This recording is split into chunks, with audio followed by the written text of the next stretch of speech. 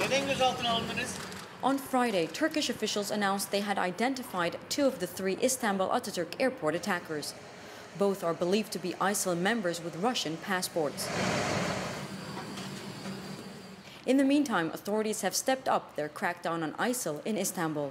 We're at Başakşehir, one of the districts in Istanbul where police carried out operations against ISIL. It was reported that 11 foreigners were detained on Friday in this area, which is only about 14 kilometers away from the Istanbul Ataturk airport. Many of the locals living here are against ISIL and emphasize its beliefs and actions don't suit Islam at all, as the terrorist group's name would suggest.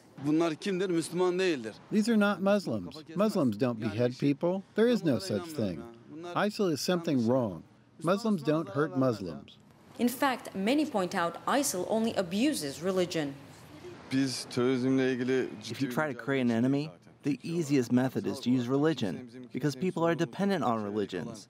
If you show the other side as unbelievers, how they show it is a good deed to kill unbelievers. The timing of the airport attack came on the same day Turkey announced a decision to normalize ties with Israel and with Russia, a point that did not go unnoticed by some Turkish residents.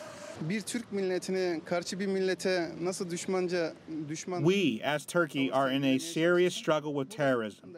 Yes, as people, we don't have an issue with anyone. Yet then, you suddenly see that just as you're about to normalize relations with your neighboring countries, an attack happens. It's been a challenging first half of the year for Turkey, which has endured a number of terrorist attacks, killing nearly 200 people.